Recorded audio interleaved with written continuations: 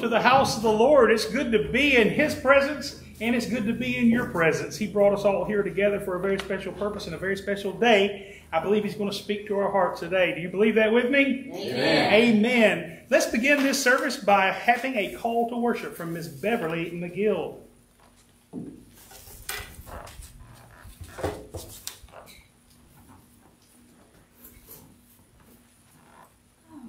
I don't have anything to read from today, except for my heart.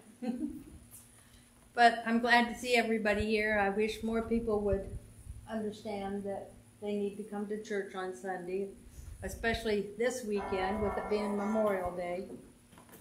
I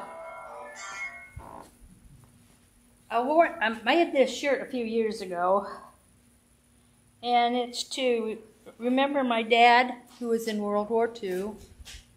My first husband, who died 26 years ago, and he was in Vietnam. And my last husband, Bob, who was also in World War II. And my first husband, he just could not believe that his government would send him to Vietnam and put them in harm's way with the Agent Orange that they spread around. Because it contained, and the government knew it, it contained the same gas that they used in the death chambers in Germany. So, but I just wanted everybody to, I know that everybody's here today and we all respect what's going on. And people need to know they can still party this weekend, but they still need to go to church. Because God loves them.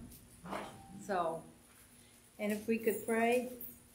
Dear Lord, thank you for this day and this year. We've come through a bad year, but we're coming back.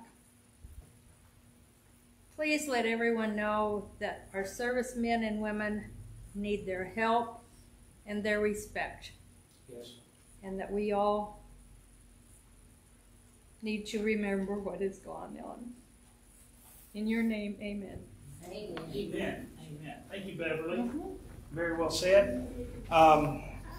It's a long weekend for a reason, isn't it? It's a long weekend not just so we can take off work and so we can grill and barbecue. It's a long weekend so that we can remember the great sacrifice that was made so that we can have the freedom to do exactly what we're doing here today, to assemble and worship and praise the Lord and just be living in a free country. Amen. It's so good to be here this morning. We don't take that privilege lightly or for granted. It's good to be in the house of the Lord. Are you ready for some church? Yes. I'm ready for some church. Man, I've been thinking about this all week. I'm so glad to be here. I can't wait to see what God's going to do. Amen. He's fixing to do something, don't he? He's going to speak to us in a very powerful way. So with that said, let me declare that the grace of the Lord Jesus Christ be with all of you. And also with you. Amen. Heavenly Father, we receive grace today. Thank you for grace. Without grace, we would have never been saved, Lord. We would have never known you. But with grace, we are seated with you in heavenly places. We have become your children, Lord God. I thank you so much. Joint heirs with Jesus Christ. We love you, Lord. We bless you. We thank you for this privilege today to be here. Lord, you're going to speak, and you're going to speak powerfully to us today, I believe. Lord, we celebrate you, Lord Jesus Christ, the strong and mighty Son of God. And it's in your name we pray. Amen and amen. Let's stand to your feet, if you will, and let's set this service in order by declaring our faith in the Apostles' Creed. And then we'll sing a hymn after that. I believe in God the Father Almighty, maker of heaven and earth, and in Jesus Christ, his only Son, our Lord, who was conceived by the Holy Spirit, born of the Virgin Mary, suffered under Pontius Pilate, was crucified, dead, and buried. The third day he rose from the dead. He ascended into heaven and sitteth at the right hand of God the Father Almighty. From thence he shall come to judge the quick and the dead. I believe in the Holy Spirit, the Holy Catholic Church, the communion of saints, the forgiveness of sins, the resurrection of the body, and the life everlasting. Amen. Turn with me in your United Methodist hymnal, page 714 in the blue songbook.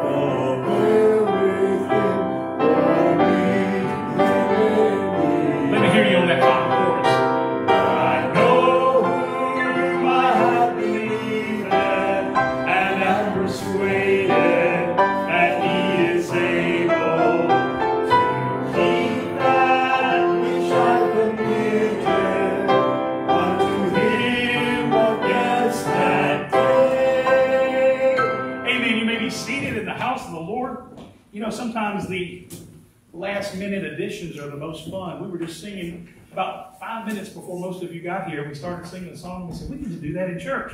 You know it. It's not in any of the hymnals that you have. We have a couple of them up here at the old Church of God hymnal that Angie and I grew up on. It's called Precious, Take My Hand, Precious Lord. Some people call it Precious Lord, Take My Hand. You know the song? Sing it with us if you will. We just began singing this morning and I believe God is speaking to us today.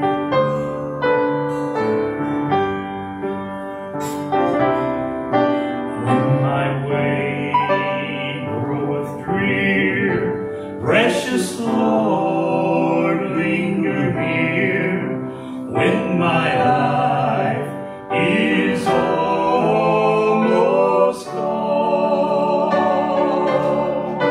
Hear my cry, hear my call, hold my hand lest I fall.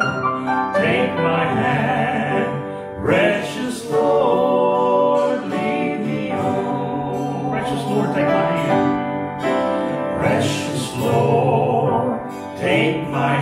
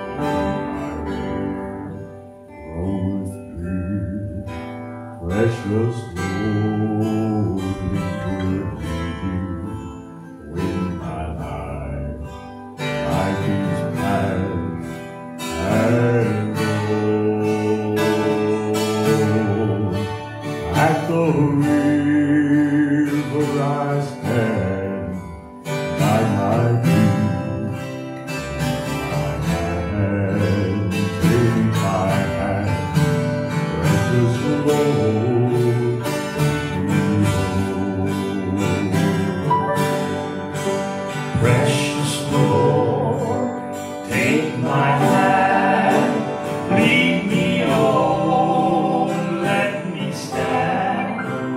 I am tired, I am weak, I am low. Through the storm, through the night, lead me on into the light. Take my hand, precious Lord, lead me on. Take my hand, precious Lord, lead me on.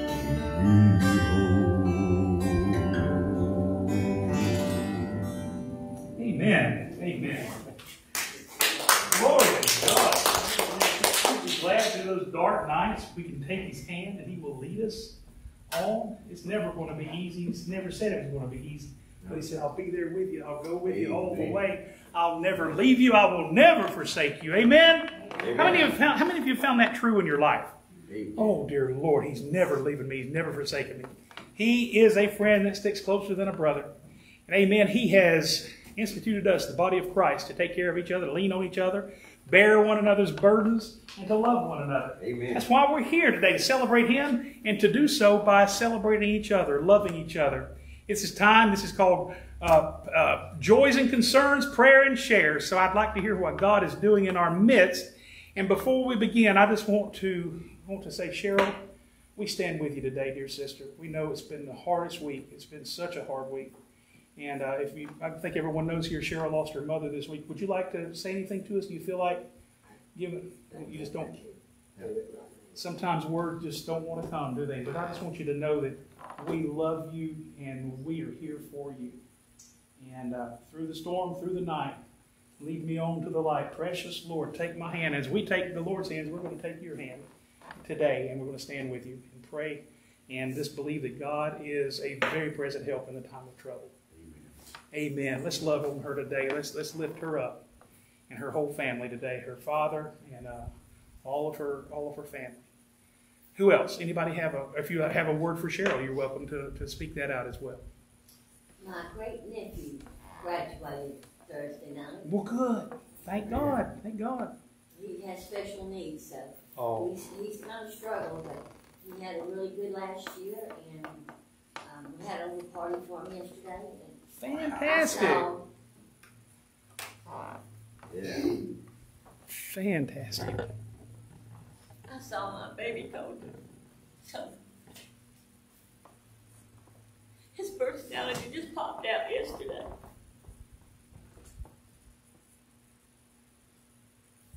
And today is my mother's 5th birthday in heaven. Wow. Yeah. Those anniversaries are tough sometimes, but they're also special because they remind us how much we miss them, but how much we long to see them again. Absolutely. It's not going to be much longer for any of us, you know? That's right. We're all living in our last days, and we just have a fleeting time here on earth. But the Lord says that we will live with Him forever and all the saints together forever. So praise God. Praise God. Seems like a short time, but it seems like forever. So. It does. It can seem like forever, can it? Does. It can. Thank you, Glenda. Who else? Mark, I did have a message for the Yes, ma'am. church. I called Greg and Patricia to let them know about Mama, and they did want me to let all of y'all know that they love y'all and we're thinking about you. They both had COVID. Greg was in the hospital for 6 days, and ICU 3 days with COVID. Said he wasn't on a ventilator, but he was on oxygen. Lord. Patricia had it, but her case wasn't quite as bad as his. But he did want me to send his love to all you guys. Well, thank you so much. Thank you. Yeah, he says he's still feeling not good. He just got out of hospital about 3 days ago. He said he would come to the funeral if it wasn't, for that. Thank you for letting us know that, Cheryl. Who else has a prayer request? I have one, and I was hesitant to say his name, but I'm going to say his first name. There's a fellow at Irish Place. It's been there for probably a year and a half, and he's had a real struggle. He's one of the younger people there, and you'll know who I'm talking about, Steve. And Steve is, I think he's 72, 73. he's suffering with early Parkinson's symptoms, and his health is going downhill. He and I ride to the doctor back and forth, and sometimes when we're alone, we have a chance to talk. And I've tried so hard to be a friend to him, but he's so closed off, and he's miserable. He doesn't make friends easily, but he's not doesn't enjoy where he lives because he doesn't relate to anyone. So over the time he's been there, I've tried to help him, try to talk with him. And not long ago, I asked him, I said, "Are you a fellow who appreciates prayer, Steve? Because I want to pray for you." He said, "Well, no, not really." He wasn't mean, or he wasn't against it, but yet he just indicated he is not a religious man. And so we had a time together on Thursday to take him to the doctor, and we had a talk at length. And I asked him, I said, "Steve, are you doing any better?" Because through COVID, of course, it was a tough time. And he began to share his heart with me some. And it was when the Holy Spirit started saying, you need to speak to this guy. You need to tell him the truth. And I said, "Steve, I'm not trying to preach to you, but I said, I do want you to know Jesus loves you. Jesus loves you so much." And I said, "I love you. I consider you a good friend." And he seemed to receive that. He seemed to receive it. And we talked on for a few moments. And when we got out of the car, y'all got to help me with this part. That's when we started to get out of the car, and he started to go in the place. I said, "Well, I'll see you later." And I looked at him. I said, "Now, you remember I told you I was going to pray for you, right?" And he said, "You're okay with that, right?" And he said, "Oh, yeah." And I said, "You better get ready, because when I pray and my people pray, stuff starts happening." And he just grinned at me. He just smiled at me. And I don't know why I said that. I just feel like the Lord put that in my heart, because we got to believe something's going to happen. And the Lord said, "If you'll seek me with all of your heart, you'll find me." He will reveal himself to someone who earnestly, honestly seeks him. So I want y'all to join me in prayer today that the Lord, I said, I went out on a limb right there. I believe God will do it. I believe God will reveal himself. Now, whether he'll receive it or not is up to him. But I said, things are going to start happening. And so I said, and also I told him, I said, Jesus isn't going to make your life perfect. He's not going to solve all your problems. But I tell you what, you will look at your problems entirely differently when you come to him, when you let him have those burdens. And he seemed to listen. So y'all help me pray for Steve. Y'all help me pray. Boy, wouldn't that be awesome to see the Lord just melt that heart and watch him save someone right in our midst? Oh, glory. Help us, Lord. Lord, touch him, I pray. Yes, he will. You've seen it happen in 90-year-old veterans who are hard as a rock, hard as a stone. 91, 99. Yeah, 99. Yeah. And, nobody is too hard or too far gone for God. Nobody. Right. So thank God. Who else? I completely remember my dad. He did see the neurologist, but basically it was just like, yeah, we need to do another test, and we'll want you to take some physical therapy. Here's some anti-inflammatories. We'll see you in 30 days, kind of thing. So that's a long time. I think it's the end of June that he spoke. Well, yeah. So just keep praying for him. I don't know any details. My mother told me that my brother is having surgery on his shoulder, and I didn't quite gather whether it was he's had it this weekend, or I'm not sure when. I tried to call him and only got the voicemail. But he's having surgery, and his dog's having surgery, so he was concerned about himself and who was going to take care of his dog. So we're going to pray for both of them. But I was just thinking when you said that a while ago about when my people pray, things happen.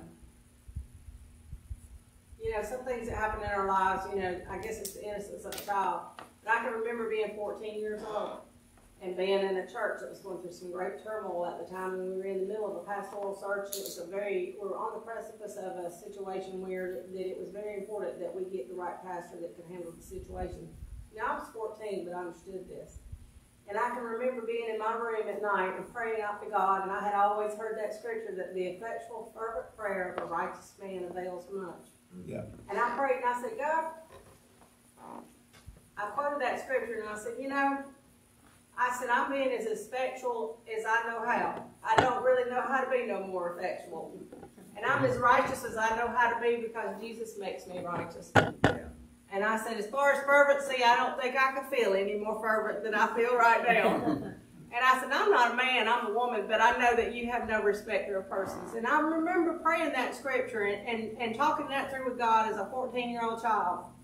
And I saw God come in and bring in the pastor to that church who brought peace to that storm. And God used him, and he was a mighty man of God, a man that to this day he's now gone to be with the Lord. His name was Pastor Vernon Wilson. And I loved that man and respected that man, and his son Ronald, who's now the bishop, or has been the bishop. I think he's acting in the CH Church denomination. Fabulous, marvelous family. But I saw God move in that situation, and it changed my life as a 14-year-old because I learned that God is faithful to His word. Amen. And when we pray, things happen. Yes, Lord. Yes, Lord. He's not just playing with us. He's not just saying pray and pray, pray. He says, I'm going to honor the prayers of my people. Right. Thank you, Angie.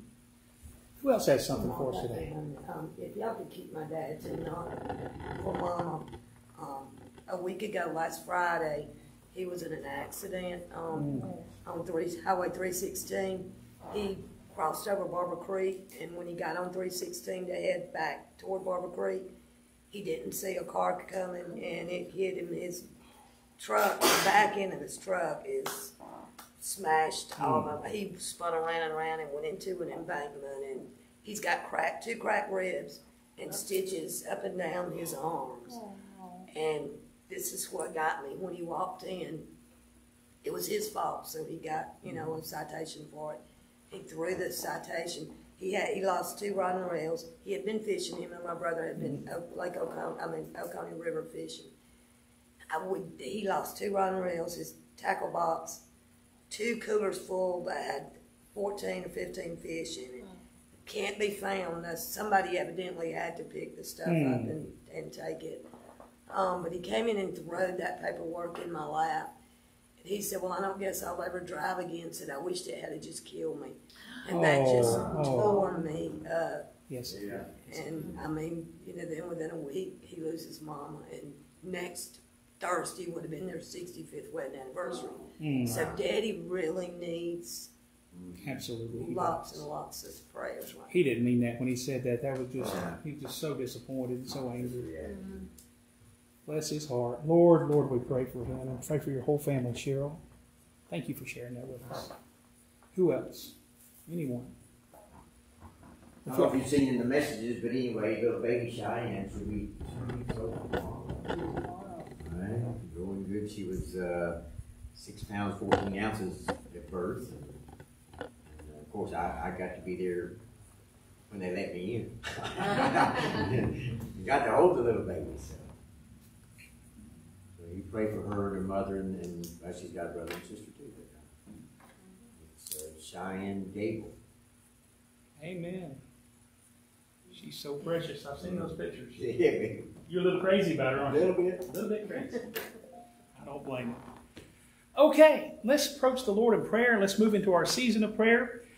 Speak out these requests. If God puts one on your heart, I'm not the only one who can pray. I love it when other people will pray, or for all of them or just one of them. If the Lord puts something on your heart, speak it out. Let's move into a season of time when we're all seeking the Lord, and then we'll pray as we normally do, pastoral prayer and the Lord's Prayer together. So enter, if you will, into a season of prayer. Seek the Lord while He may be found. Call upon His name while He is near. Yes, Lord. Thank you, Lord Jesus.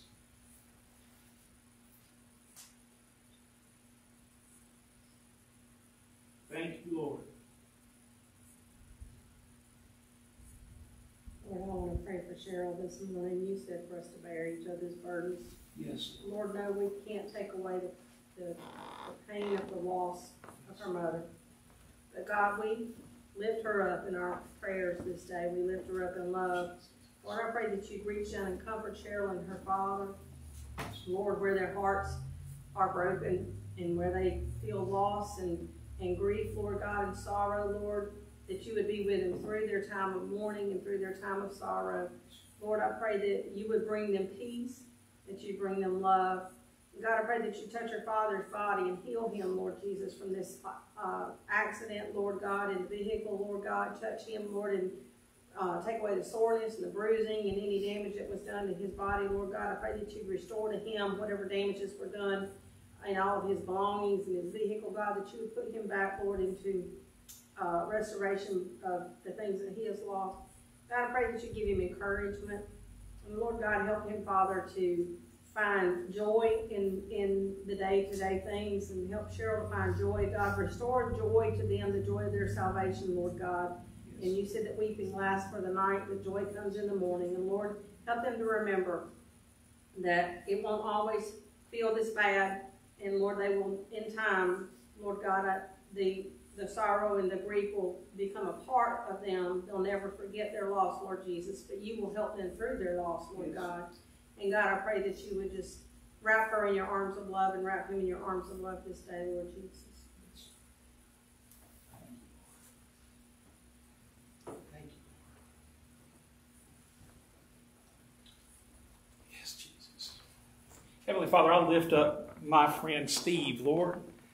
God, I pray that you would reveal yourself to him. I pray that it would be so powerful and so unmistakable, Lord, that he would fall to his knees and know that you are God and know that you love him with an everlasting love in Jesus Christ. And Jesus, you shed your blood for him.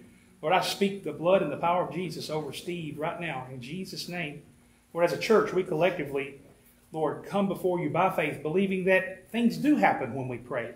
The effectual, fervent prayers of righteous men and women avail much. They're very, very powerful and effective. Lord, we receive that right now, and we send the word. We send the gospel, the word to Steve right now in Jesus' name, that he would bow his knee and understand that you are his only hope. Lord, I speak hope and blessing and peace and every spiritual blessing over his life now. If he will receive, Lord, I pray he would receive. Touch him, I pray, in Jesus' name. Touch him, I pray. Lord, for Herman Nation, my father-in-law, and for Richard Nation, my brother-in-law, Lord, I pray your healing mercies upon them. Lord, Herman's been through a lot. Lord, he's standing in the pulpit preaching today, Lord, and I know he's in pain. God, I pray that you would touch him, touch the doctor's hand, Lord, whether it be surgery, whether it be therapy, whatever is going to have to go on, Lord, I pray that you would ease his pain, Lord. Honor, Lord, your servant this morning, Lord. I know that you're taking him through this, Lord. But God, I lift him up to you. Isaiah 53:5, by your stripes he's healed, Lord.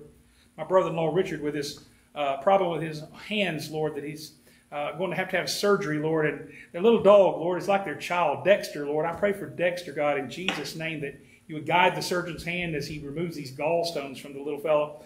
Lord, I pray that you would give he and Natasha peace and that you would give Dexter, Lord, healing as well, God. You love our animals. I'm so thankful for that. Lord, I thank you for little Cheyenne, Lord. Oh, grandchildren are so special, Lord. And I just see the excitement in Tony's eyes. And Lord, I just see what it does for him. God, I thank you that he is a strong Papa T. Lord, and he is the voice of God in his family, Lord. He speaks your word over his family, God. He stands in faith for his family. And God, those situations that go on in families, sometimes, Lord, we can't control them, Lord, but we can give them to you. We can speak your word over them. Lord, I'm so thankful that he's a man of God standing in his family, Lord, for right and for truth and leading his family in the way. Lord, for Statham United Methodist Church, I thank you for everyone gathered here today. Lord, we're missing quite a few today. I pray that you would be with them. Lord, I thank you for this church. I thank you for everything you've done for us, Lord. I thank you for the vision that's beginning to come, Lord. I thank you for the love that we have here, Lord, the peace that we have here, Lord. And Lord, people are so faithful in their offering and their tithes, Lord. I thank you, God, for that. And Lord, we bless you, we praise you, and we thank you, Lord, for everything you're doing among us. And now we pray as the Lord taught us to pray in the Lord's Prayer together. Our Father, who art in heaven, hallowed be thy name. Thy kingdom come, thy will be done, on earth as it is in heaven. Give us this day our daily bread. And forgive us our trespasses, as we forgive those who trespass against us. And lead us not into temptation, but deliver us from evil. For thine is the kingdom, and the power, and the glory forever. Amen. Well, you notice I didn't pray for the offering because I think it's time that we start passing the plate again. I know most people have probably already put your funds in back there, but I want to go back to the traditional way of doing it. And I have asked my dear friend Ryan Ledford if he would be our head usher. And he said he would, and he would be honored to do that. And I'm so thankful. That's a servant's heart. The Lord is using you, brother. If you'll go get the offering back there, we'll pass the plate just in case anyone needs it. And we will proceed and we'll play doxology as we thank God for our offering. Praise God from whom all blessings flow. Praise Him, all creatures here below. Praise Him above, ye heavenly hosts. Praise Father, Son, and Holy Ghost. Amen.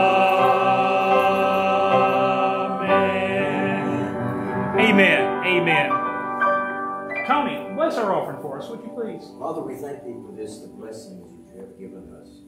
May use it for your honor and glory, and we'll give thee all glory and praise. In Jesus' name, we are so worthy.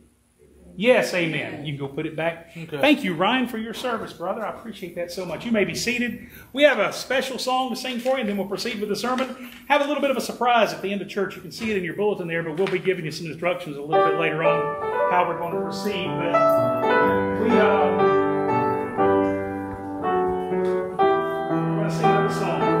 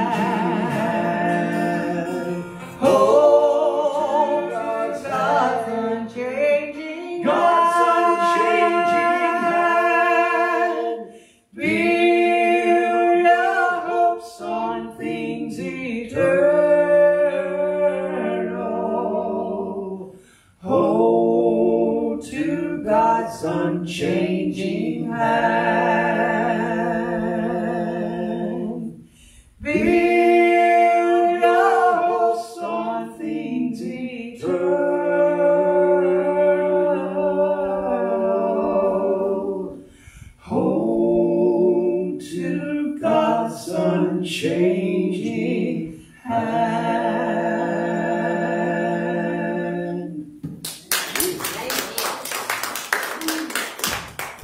Well, Lord, if I have any breath left, I might preach. Amen. By faith, Abraham, Hebrews 11, verse 8. Going back to our By Faith series, we digressed just for a week or so to preach some special occasion type messages. And I am so glad to get back to this. This has been a blessing in my life, and I hope it will be in your life.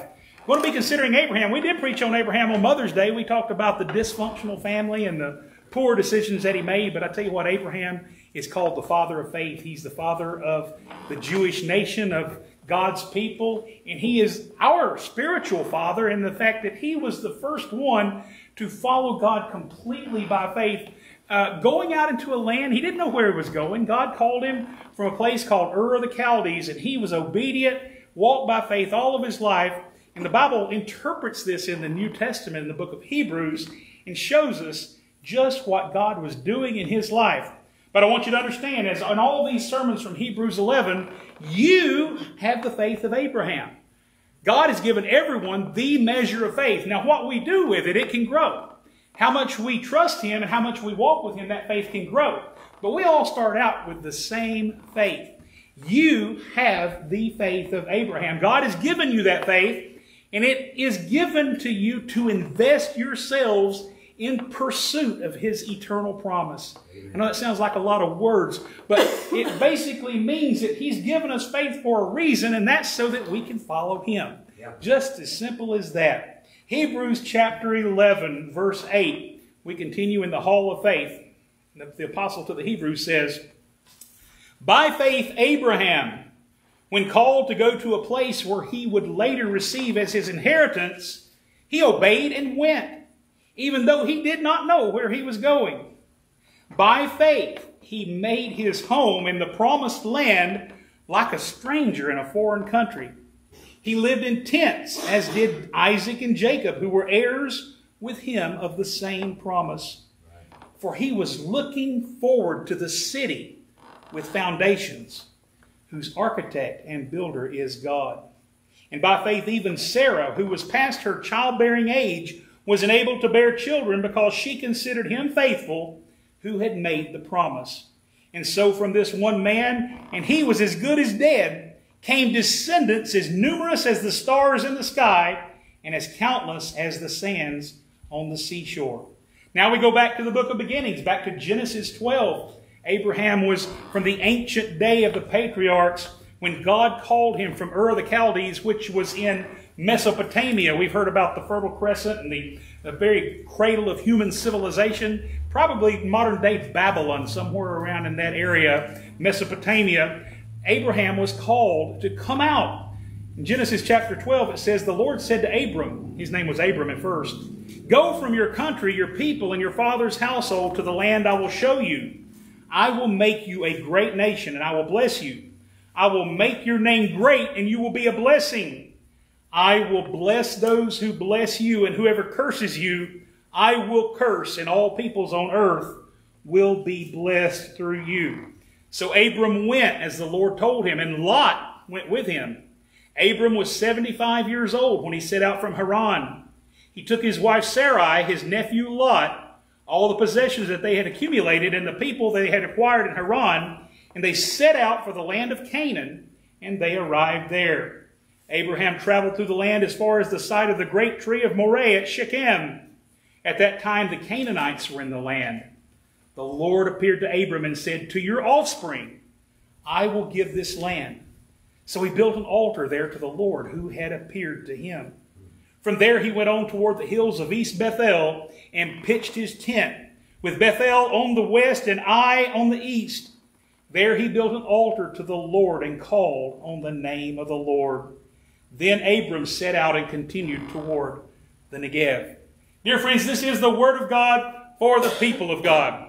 Thanks be to God. Amen. Thanks be to God for his word. Abraham was called from his birthplace. He was leaving the familiar for the land of promise.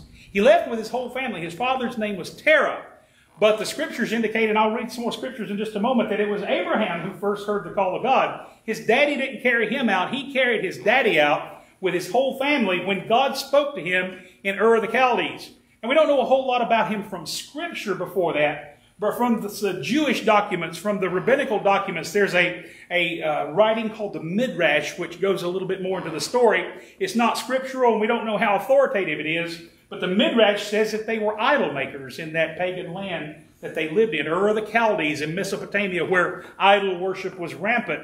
That Abraham's father was actually an idol maker. And there's some interesting stories that say that when Abraham was a boy and the Lord began to speak to him, he began to break those idols, and he began to just turn his back on the idolatry of that region and his family business. And God said, get out of your country, leave your familiar surroundings. You know, when I read this, I look and think about my own life. And I want you to think about your own life. Have you ever left home? How many of you were born and raised right here in Statham? A lot of you were, yeah. You know, I talk to people all the time who say, you know, they've lived all over the world, they've been all over the world, they were born somewhere in, you know, over on the other side of the country, other side of the world, and now through circumstances it brought them here. I've always lived within about 60 miles of the hospital where I was born, down in Atlanta. So for some reason or another, I'm just a homeboy. I've always been a homeboy, but there's been a couple of times when I've been jerked out of my familiar surroundings. And it's not fun, even though, you know, some people would laugh at it when I tell them where I came from. But I can remember when I graduated from high school, 1 year later, my dad suddenly decided, and it all became clear to me later on, but he suddenly decided we were going to move from Atlanta up to Cumming, Georgia, up to Forsyth County, back when it was still a country town. There was nothing in Forsyth County. There was a McDonald's, and that was it if you wanted to have any fast food. And you had to go to Roswell or Gainesville to do any shopping. There wasn't even a Kmart or a Walmart, anything like that. It was a small country town. Now, oh my goodness, you know what it's like up there. It's like a part of Atlanta. But in those days, boy, that was a culture shock. And I threw a fit. I told my daddy, I said, I don't want to go. He said, well, you prepared to support yourself? I was 19 years old. Yeah, I suppose I could have, but I'm not really set up for that yet. So I said, well, I'll just go for a little while, and I'll do what I have to do. I'll get a job, and I'll come back. But my dad had my own best interest at heart. He knew he had to get me out of where I was at. He had to get me out of those familiar surroundings. He knew, and I believe God had placed it on his heart to move us, to move our family, because there was a lot going on down there on the south side of Atlanta, and I'm not sure my life would have ever turned out very well if I had stayed around the people I was around and the surroundings that I was around. My dad had a lot of wisdom and listened to God, but boy, it was hard leaving home. It was hard leaving those surroundings, but I can look back now, and it's a long story, but I see how God used those circumstances in my life to get me into a church where I began to grow spiritually, and to get me into a place where I began to learn. I began to pursue college, and I began to pursue a career, and I began to understand things that I'm not sure I would have ever understood as long as I was around the people and the surroundings that I was around. And anyway, God continued that journey when he moved me to Athens. And you say, oh my goodness, that's just 50 miles, 60 miles. It was a big deal to me. I felt like I was moving to the other side of the world when I came to Athens. And I moved to Athens, and I said, well, that's really my home over there, and I'll just kind of go back and forth. But pretty soon I came over to Athens. I met her. I began to realize success in my life, and I began to realize this is where God has me. And once again, God took me to another level spiritually. God took me to another level with him where I began to grow and began to grow. And I believe that today I'm where I'm at because of my willingness to follow God. Sometimes following him unwillingly, in a sense, when circumstances seem to dictate it. But there is great value when God places you in your unfamiliar circumstances, when he takes you out of those comfort zones, when he takes you away from the familiar and places you in the unfamiliar where he can work in your life. When we read in the full context of the scripture, we believe that God's call came to Abram, not to his family, but he took his whole family, took them out, and as they traveled, they stopped halfway between their home and the destination of Canaan. They didn't go all the way to Canaan. The Bible indicates that because of Terah, Abraham's father, they stopped. I don't know if he got cold feet or if he just finally insisted, this is where we're going to land, this is where we're going to stop. But it was a halfway decision. It was a halfway effort to follow God. And he stopped in Haran. And the Bible says as soon as his father passed away, that Abram went ahead and followed the call of God. Haran is often known as the land of halfway, the land of compromise, Oh, it'll be good enough. We're close enough. Close enough to following God. Folks, it doesn't work that way because Canaan was the land of promise. God said, I want to take you to Canaan, not to Haran. But even with that interruption, Abraham was faithful to God's promise. Canaan was the dream, the land of the dream. And Abram was bound to go to Canaan. Let's look back into the New Testament again. Acts chapter 7. You don't have to turn there, but you're probably familiar with a man named Stephen, who was known as the first deacon of the church, the first martyr of the church as well. When he began to preach Jesus Christ to those people in Jerusalem after Jesus had ascended to the Father and the church was in its early stages, they began to persecute anyone who would preach. And Stephen preached boldly and with great power and authority. And as he preached to the members of the Sanhedrin, who were the religious council of the Jews, he began to tell the story of Abraham. And it began to shed some light that we had not seen previously. By the power of the Holy Spirit, Stephen began to prophesy. In Acts chapter 7, he told those religious leaders, brothers and sisters, listen to me. The glory of God appeared to our father Abraham while he was still in Mesopotamia, before he lived in Haran. Leave your country and your people, God said, and go to the land I will show you. And he goes on to say, he gave him no inheritance here, not even enough ground to set his foot on. He didn't give Abraham anything as far as this is it right here, this is where you need to be. His promise was this city whose builder and maker was God, that the book of Hebrews tells us about. He says, God spoke to him and said, for 400 years your descendants will be strangers in a country not their own, and they will be enslaved and mistreated, speaking about when the Egyptians enslaved the Israelites. But I will punish the nation they serve as slaves, God said, and afterward they will come out of that country and worship me in this place. And he goes on to explain how God had worked through Abraham to establish the Jewish nation. Friends, I want you to understand that Abraham was heir to a promise. He was heir to the promise of God, that God would faithfully lead him and that he would walk with God all the days of his life, and that his inheritance was not here on this earth. Abraham lived a nomadic life. He kept moving. He was a very rich man. God blessed him abundantly. He had an entourage that followed him around. He had a small army. We would call him possibly a warrior king, if you will, because he had like a little city that moved around with him. That was how God had blessed him because of his faithfulness. But Abraham knew that his inheritance was not in that entourage that he ran, not in that city that he was the head of. His inheritance was in the Lord God, who was calling him to that city which is built by God, whose architect and its builder is God. He was heir to a promise. I want to talk about inheritance just for a moment. I think we talked about this just a few weeks ago, but it's something to think about. We think about what are we going to leave to our children. We think about what our parents left to us. Boy, I've seen some families just get all torn up over piddling little stuff. Yeah. Who's going to get the antique stuff here in the house? Who's going to get the silverware? And who's going to get mama's clothes? Yeah, it goes on and on in some families. I've seen brothers and sisters who despise each other because of what happened with the inheritance. And sometimes people get done gravely wrong. But friends, we got to look past that stuff. We got to look past that type of inheritance. And yes, we have possessions that bring us pleasure here on earth, but this earth is not our home. This is not the end game. This is not the stopping point. This is like Abraham had stopped in Haran. That was not the place. It was not the land of promise. God has us here as sojourners. We're strangers. We're pilgrims in this world. We don't need to get too attached to the stuff around here. We don't need to get too attached to our possessions because, as we said numerous times, it's monopoly money. We're playing a good game right now. We have Boardwalk and Park Place. I have the car, you have the hat, you got the thimble, and we're proceeding around the board. We're passing go collecting $200. But pretty soon it's going to be game over. Game done. Everything back in the box, and somebody else is going to play with our stuff. Friends, it's inevitable. It happens. Nothing is eternal in this world. Abraham was called to an eternal promise. Build your hope on things eternal. Hold to God's unchanging hand. Abraham did not measure his success in the accumulation of material wealth, although he had substantial wealth.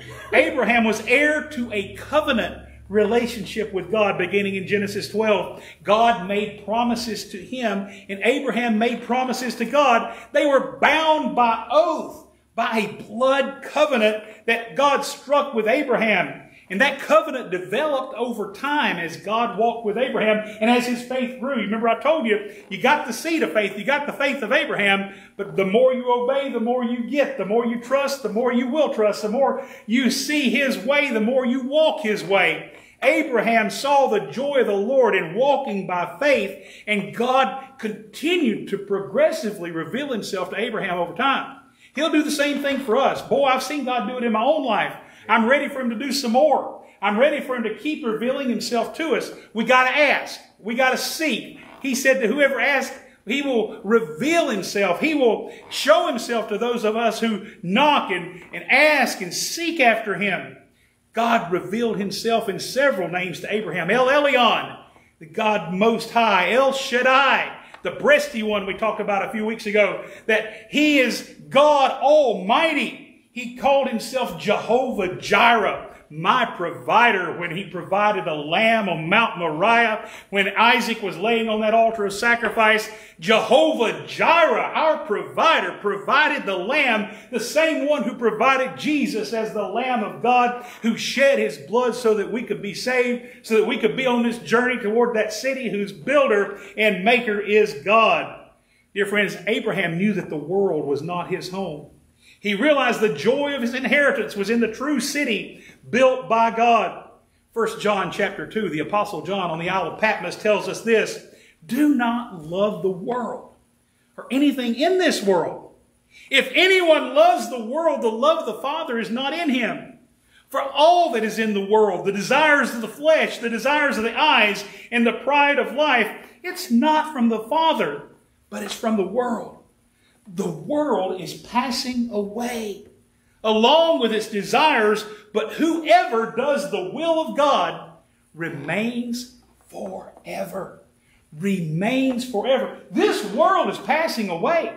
You know, we think 70, 80 years on this earth is a long time. That is nothing more than a vapor, the Bible tells us. We were just talking a while ago about sometimes it can seem like forever, but we are only here for a moment in time, and this world is passing away. The Apostle Paul tells us in 2 Corinthians chapter 4, he said, these light and momentary afflictions are producing in us a great eternal glory that is far beyond comparison. So we fix our eyes not on what is seen, but on what is unseen. For what is seen is temporary. Anything you can see around you is temporary. It's going away. It's monopoly. It's fleeting. It'll be done soon. But what is unseen is eternal. That city, I'm bound for that city. That city, we're looking for a city, as the old song says. The city whose builder and maker is God. I want to ask you, where's home? What do you call home? What is home to you? Oh, I think about my house. I love my house. We're doing a remodeling project right now, and I can't wait to see what's done. We got us a huge TV yesterday. I can't wait to get that TV set up, and we've got a sound bar for it. Oh, it's going to boom. Angie said, I'm going to rock the whole rafters in the house because I like it loud. I've got a guitar rack. I'm going to hang up all my guitars and have my piano over there, and we're going to have this neat place. It's like a little nest now. You know, we're doing this empty nester thing since the kids are gone. We can kind of do what we want with the house. That's fun. That's fun. I don't ever want to sell my house. I love it. It ain't no big deal. There's no matching. But it's mine. I love it. I can't wait to get it fixed up just like we want it. But you know what? And I don't know what it's going to be here 50 years from now. I don't know what it's going to be. It may be a shopping center. It may be a parking lot.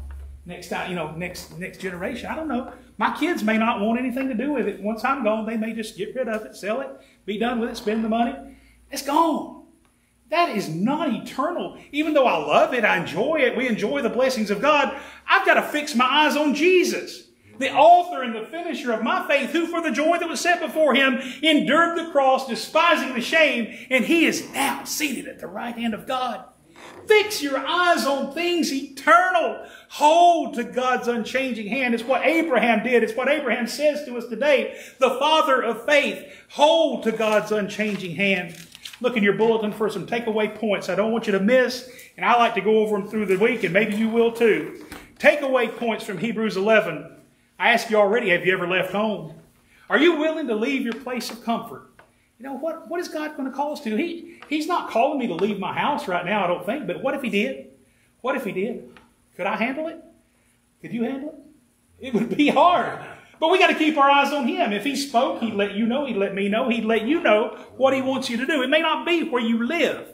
It may be something else that you're holding on to really, really tight. It may be a relationship that needs to go. It may be a mindset that needs to go. It may be some money that you need to let go of. Or maybe it's your hold on something that's not productive in your life. Let it go. Fix your eyes on things eternal.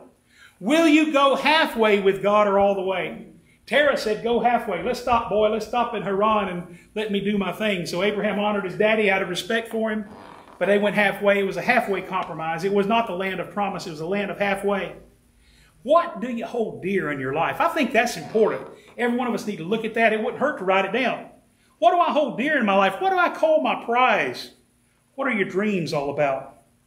What are you looking at for your inheritance to leave to your kids? Or what maybe you're going to get one day? Where's your home? Where are you going? Are you willing to trust in God's long-range vision for your life? Let's pray. Heavenly Father, thank you so much. Bless you and praise you, Lord. We will hold to your hand, Lord Jesus. Hold to your unchanging hand. Heavenly Father, let's build our lives on things eternal. We'll hold to your hand. Lord Jesus, we love you. Speak to our hearts now, Lord, in Jesus' name. Amen and amen. I'm going to play a song and then we're going to do something very special. Tell you what, let's go ahead and go outside and do our ceremony. Look in your bulletin with me if you would. I don't want to deny the prayer time. If God spoke to your heart, we will pray. I would love to speak with you, but right now I have something on my heart that I would like to share with you. Notice in the red, I said, as we finish the service today, please join me quietly and reverently outside as we gather around the American flag for a Memorial Day observance. We want to remember those who gave their lives for our freedom. We will have a moment of silence followed by prayer of thanksgiving and blessing. So would y'all do that with me?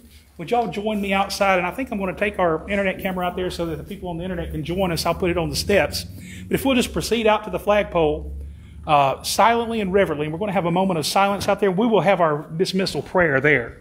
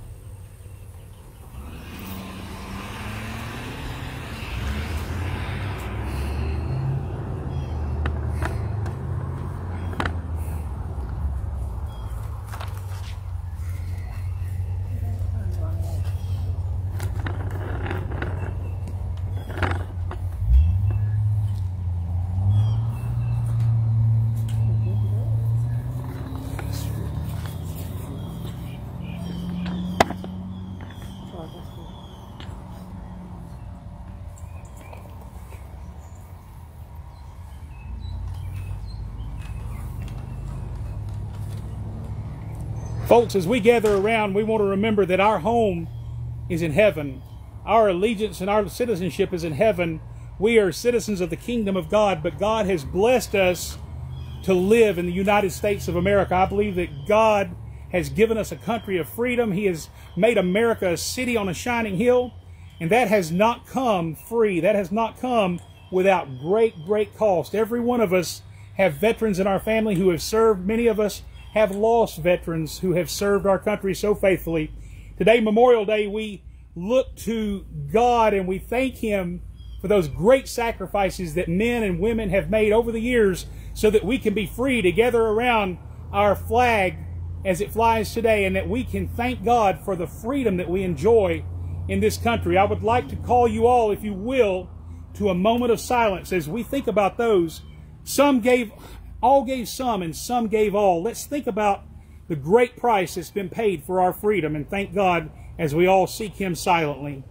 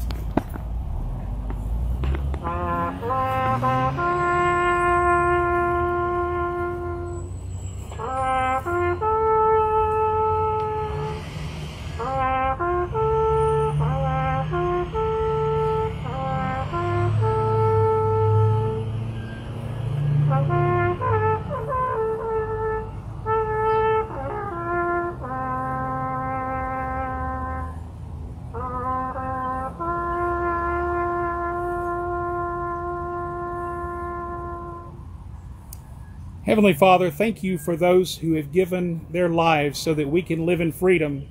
Lord, may we stand and walk worthy of the sacrifice that was made for us. Lord, the ultimate sacrifice made by Jesus Christ on the cross. But Lord, because of your great sacrifice, we sacrifice for each other, Lord. And I thank you for those who gave all. Lord, I thank you for those who have fought on the battlefield so that we could have this country, Lord, that we call yours, Lord, that we know is a gift from you. We bless you, we thank you, we praise you. In Jesus' name, amen. And now I'd like to ask Eagle Scout Ryan Ledford if he would lead us in the Pledge of Allegiance. I pledge allegiance to the flag of the United States of America and to the republic for which it stands, one nation, under God, indivisible, with liberty and justice for all. Amen. Amen. Y'all ready to celebrate? Celebrate God, who is the source of our freedom. Amen.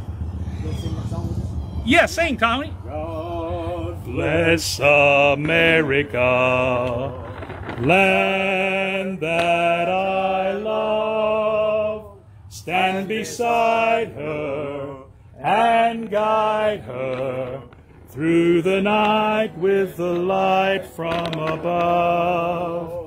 From the mountains to the prairies, to the oceans white with foam. God bless America, my home, sweet home. God bless America, my home, sweet home.